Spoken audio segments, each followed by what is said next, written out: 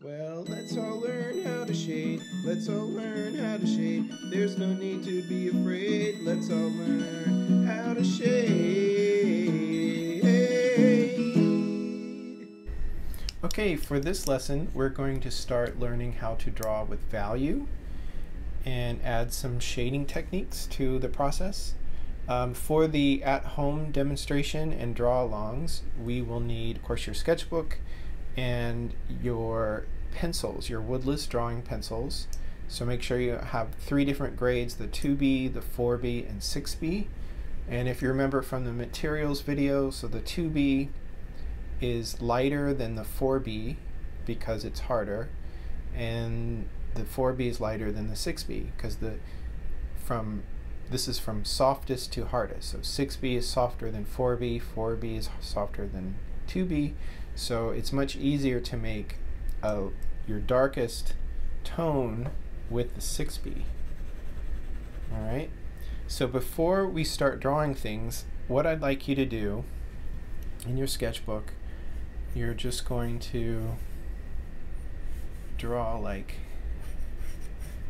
just a section like this, just a rectangle, and then divide it into, let's see, 1, 2, 3, 4, 6, 7. 1, 2, 3, 4, 5, 6, 7. 7's good. Okay. What I want us to do, and I'm going to do one, show you what to do, is we're going to do a value scale. And this will just help us know how to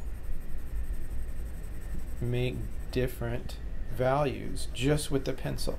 So before we learn any techniques like using the eraser or using blending tools, just knowing that you can make a gradient with just the pencils. So what I'm doing here is I'm going from lightest to darkest. So the number 1, 2, 3, 4, 6, 7 is going to be blank, just the white of the paper. So that's going to be the lightest tone. And number 7 is going to be the darkest. Now in class, we're going to use your charcoal. So in class, you're going to use your vine charcoal, but mostly your compressed charcoal. So those are the packs of the more rectangular sticks, not the round sticks, and they're harder.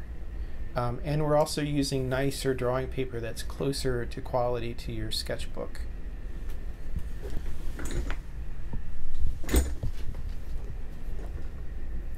Okay, now that I've done this one, which I may go back into to make darker if I need to, but right now I think it's dark enough. I'm going to do, still using my 6B, so this was using my 6B pencil. Can't remember if I said that. So notice I'm going in different directions here. So I'm using the side of the pencil much like you'll be using the side of the charcoal stick in class.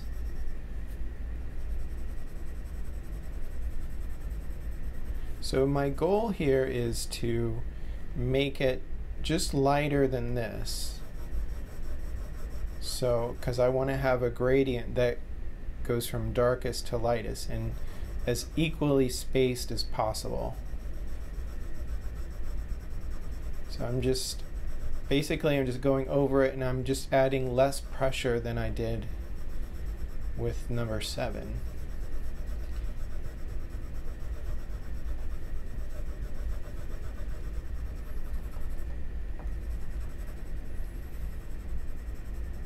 Okay, that's probably good enough for now. If I need to go back into it, make it darker, I could.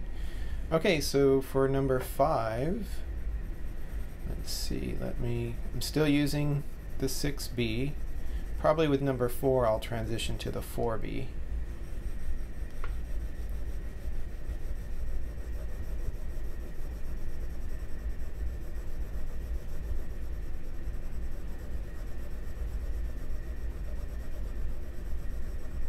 So again, I want this to be just lighter than this one here. So even less pressure.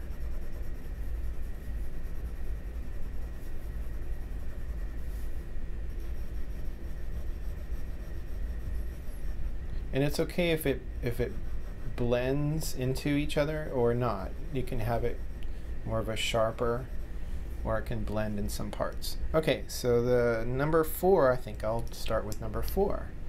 So the same thing. You can see some of the lines from a previous drawing demo that I did showing up. That'll happen a lot if you draw with stacked paper like I did. Okay, so still seeing that switch from darkest to lightest. Maybe I'll do one more with the 4B, be very light.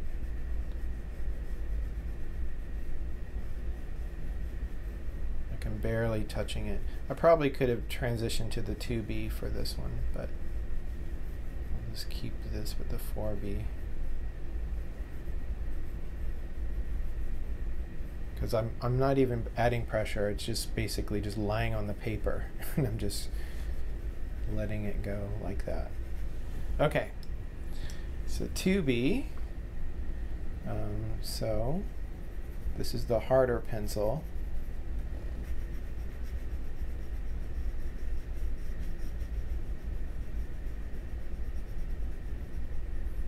So I'm barely putting any pressure on this.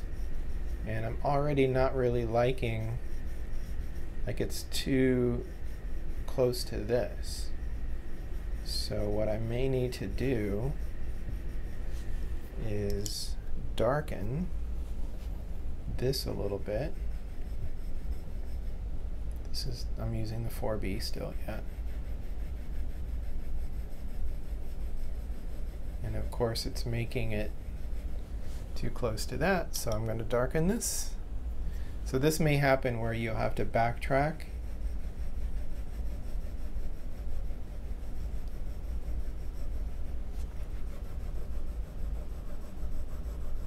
A little bit. And I bet I could have gotten one more section. So what I'm going to do here is I'm actually going to add another rectangle. And then with my 2B, I'm just going to lay it down and just barely touch.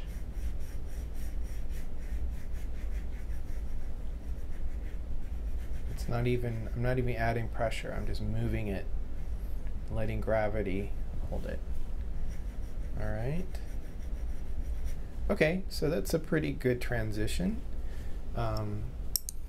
And you'll be able to even do broader transitions in class with your charcoals, but I think that for now, for the pencil version, this is a good one. So before you do the next lesson where we're drawing stuff, make sure you do this part in your sketchbook. Okay, now we're ready to start drawing things. And so what I've done is I just set up some white forms with a light source. So there's a source, like a little clip-on light, clamp light that I put to the left side. So we have a distinct light area and a dark area. And what I've done here is I'm making just a quick gesture of the forms. So this is basically like what you would do in class, like you would first gesture the forms like this. And now I want to start shading, but first what I want to do is I'm going to start to outline a little bit where the shadows are. So I see a very distinctive shadow shape right here. So I'm just outlining where that shadow is. Now all the other shadows are a little bit softer. Like I don't see the edge as well as this one, but there are some distinctive shadows, like a cast shadow with the ball here. And of course there's shadows that are already kind of defined by the changes in the planes here. Like this plane here is darker than this one, and this one is darker than that one. So the next thing I want to do is I want to analyze and say, I could also separate this side here. Like there's shadow on this side and light on there, but of course it's not just shadow and light, there's a lot more subtlety there. Okay, so the next thing I want to do is analyze what do I think is the darkest parts to this thing. And the thing to do, what I like to do to help me differentiate between light and dark is to squint. It kind of simplifies things. And from what I could tell, the darkest things on this in this drawing should be basically the lines that define the form that's when it's resting on this platform. And it reads as a line, but really what it is a small little shadow. So I'm just darkening. I'm not going to make it as dark as what it'll end up being, because I want to build up to like its ultimate darkness. So I'm not like really bearing down too much. I'm just notating that, okay, these are the darkest parts here. So there, and there. And there a little bit too, because there's somewhat of a shadow here. Now the second darkest would be this whole section here, but of course there's subtle changes here, but I'm going to go ahead and start to put a value throughout this whole thing.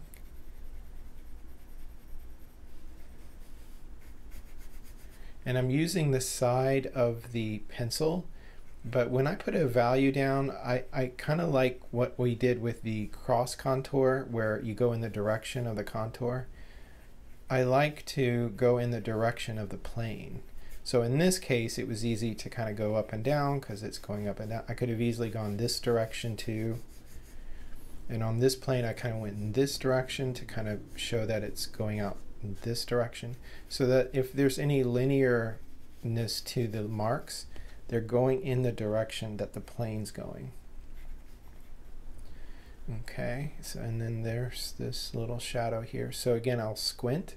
So it's not like I'm squinting the whole time I'm drawing. I'm just squinting just when I want to see that shape of that shadow just more clearly. And again, I may get darker than this in parts, but I'm just sort of defining where that shape is. Okay.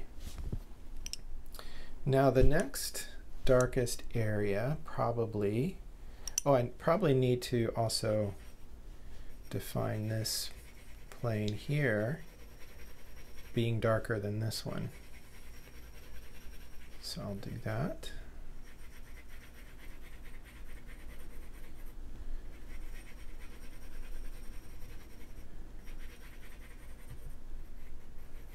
Okay, so we've got I'll use the 4B and let me define this area here.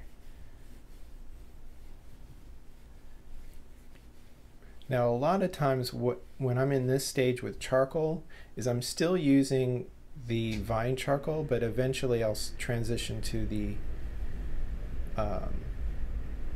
compressed. A little bit of a shadow here and that little bit of a shadow here, but it's very subtle, so I'm barely putting any pressure there. Okay, so that just is starting to define the basic tonal structure of everything. It's really basic at this point. Now what I may also want to do is start to define the value around it. So I don't want to just put value on the forms. I also want to put a value on the space around it, because that way the forms will pop off behind, you know, from the background. So if I look at the background that I have here, I do have a very strong cast shadow on that little piece of paper there. So I'll kind of define that. It's a little bit of a light there. So if you notice, if I look at the space behind it and this space, this is darker than the background. But if I look at this space here, the ball is actually lighter than the background. So what I'm going to try to do, and I'll just use my 4B, I think, is I'm going to put some value around the ball, like so. It doesn't really matter what direction I'm going because I could just go up and down. Might be nice contrast with the roundness of the ball. Or go in different directions. So what's happening, hopefully you're starting to see how the line that I used to define the contour of the ball is starting to just disappear. And that's what we want. We want that line to kind of just become an edge where it's the difference between what's light and what's dark. Okay, so I'm going to continue this through here, but not get too dark because I want this to read lighter than this, because that's what I'm seeing in reality. Now, of course, there's this cast shadow here that's darker behind here. And then there was a double shadow here I didn't pick up on, but sometimes there's a double cast shadow because there's multiple light sources of the ball here.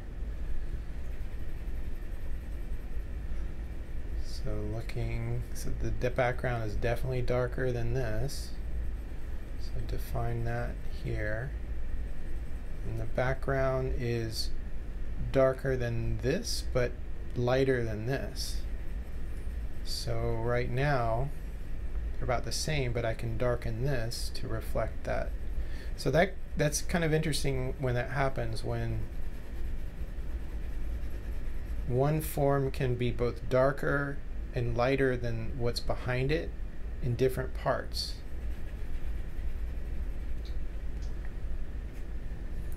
All right, so hopefully, yeah, you're starting to see things look more three-dimensional. So from there, where do I want to go? Well, let's go back to our darker parts. So maybe I'll start to make these a little bit darker because that'll give me more space to draw these other parts with more subtle changes. So I'm going to draw this shadow here. So in a cast shadow, usually up close to the object that's being casted, the shadow's casted, is darker. And then the further away you go, it's going to be a little bit lighter, and the edge might be fuzzy. And so the edge gets a little fuzzier. And then again, there's this continuation of that shadow this direction. And then there was this shadow coming slightly in this direction. But I do notice this should be darker than this. So let me make that a little bit darker. Okay, if I need to make that a little bit darker, I can. And then we've got, again, this little sliver of a shadow underneath the box form, or the letter form here. And in some parts it's darker and lighter or whiter because it's, you know, slightly raised in some parts, so that becomes a little bit whiter in some parts.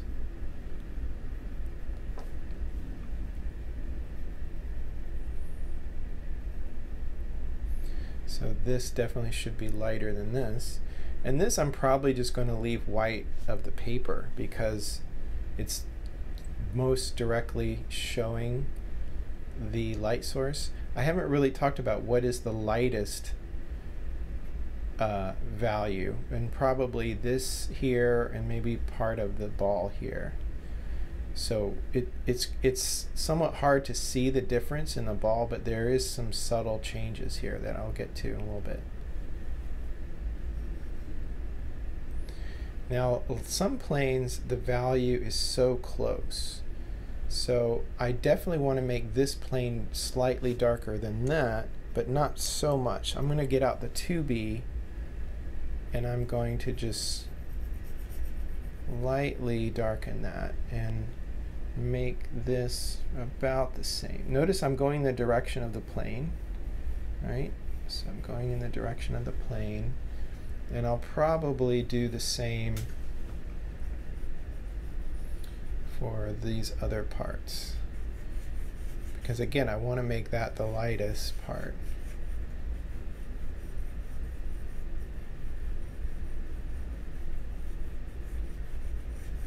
I definitely want to keep this lighter than the background. Okay. So kind of what I did here, kind of putting more tone around, keeping these the lightest. Maybe I'll do out here too. So most of your drawing needs to have tone on it. You don't want to have too much just white of the paper. It doesn't look realistic. So if you have too much white of the paper, then that means you just need to darken some of your other tones so that you can have room to darken others. Okay, so for example, I think I'm going to go back into the background here, so this starts to separate a little bit more. So I'm going to take my 6B, define the edge a little bit.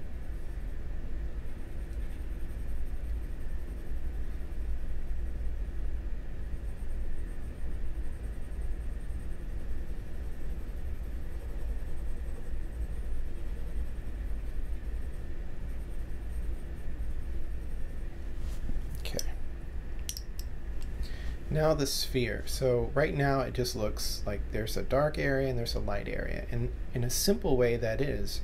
But if you look at the sphere and if I squint at it, I see there is some subtle shifting. So I want it to sort of start to blend so that it's lighter on this side, because this is where the light is hitting most directly, but then the light is coming back around, and then this is the furthest away from the light. So I want this, and I'm kind of going somewhat in the direction of this plane. It's a ball, so I'll kind of go as the plane shifts. This will be much easier with charcoal because we can blend. I'm kind of letting the pencil just blend itself. So right now I'm just using the 2B, but I may go into it more with, so notice I'm going in this direction here, and then I'll shift to this direction. I'll go in this direction. So of course I need to darken this back area again because I started to put tone here. So I'll get out the 4B. Now what I'm noticing is, what's the darkest part of the ball compared to the background? Other than here, because where it's darker right under it, but then right on this edge here, it's pretty darn dark, and there's a nice clear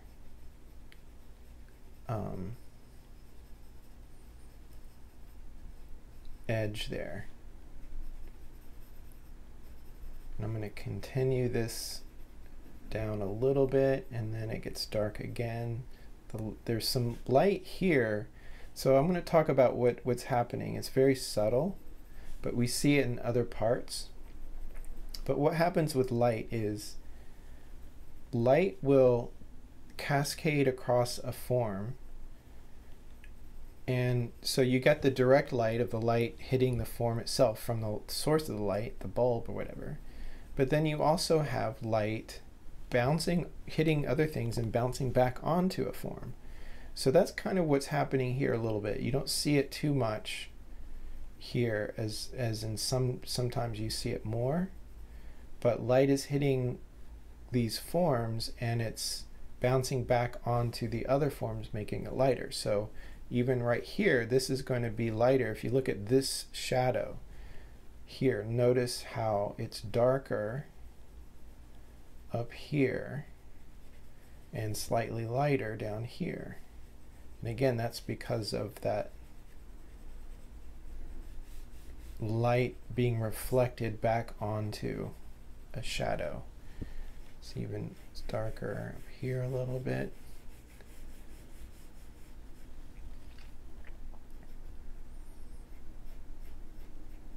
And up here too. It's darker here, but lighter a little bit down here.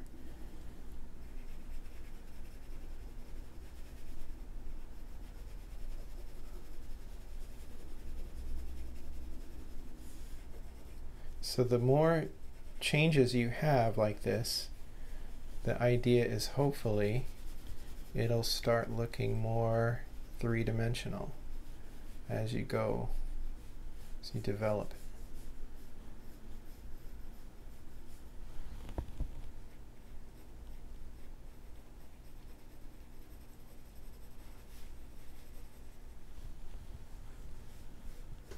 So again, I'm not blending with my finger or anything. I'm just letting the pencil kind of just do all the work.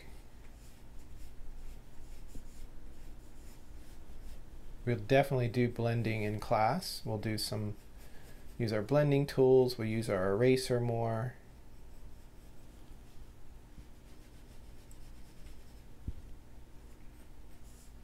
So this plane here needs to be much darker than that. So I actually need to make this darker here.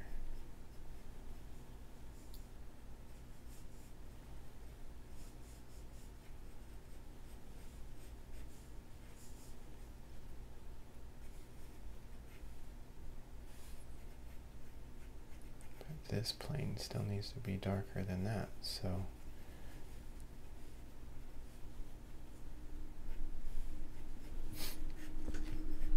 and some of the edges are kind of blurry. When we're using our eraser, that's going to be much easier to fix. We can use the eraser to kind of fix the edges, but for now I'm just laying down tone, not worried about edge quality at this point. I could go back into it and later and define these edges a little bit better, and I may do that for the demo.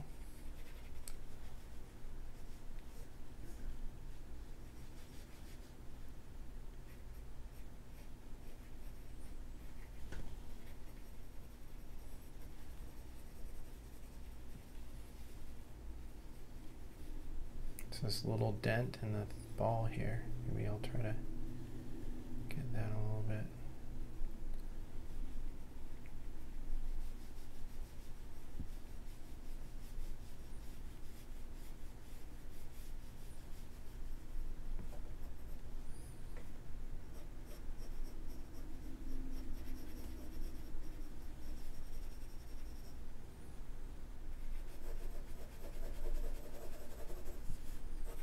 So notice I'm constantly going back into over parts I've already drew, just so that I can change things.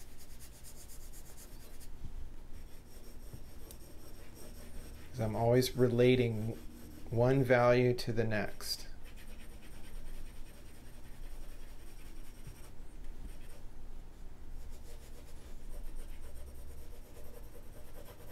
So obviously, since I'm darkening things, I'm not using the 2B. I'm using the 4B or the 6B. I think right now the 6B.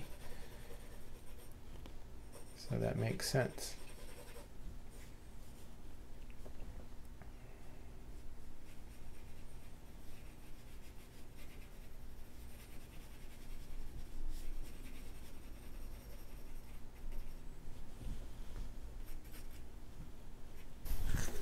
Okay, I was trying to find my little clickable eraser, but I'll just use this kind of fat eraser right here. And I'm just going to bring out any of the highlights a little bit better. Sharpen any of the edges that I feel like I could sharpen a little bit. Like that. Not do too much.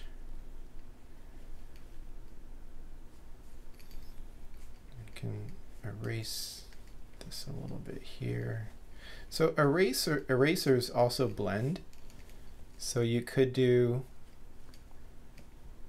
some blending a little bit with the eraser.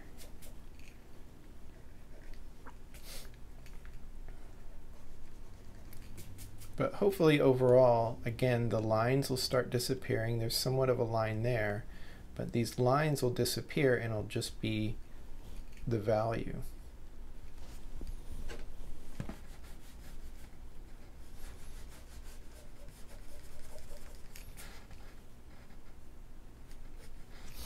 This needs to be darker than that.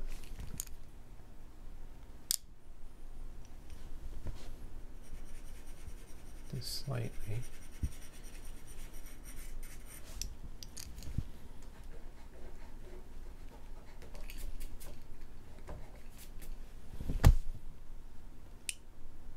All right, so that's probably enough, and we'll do something similar but with charcoal in class.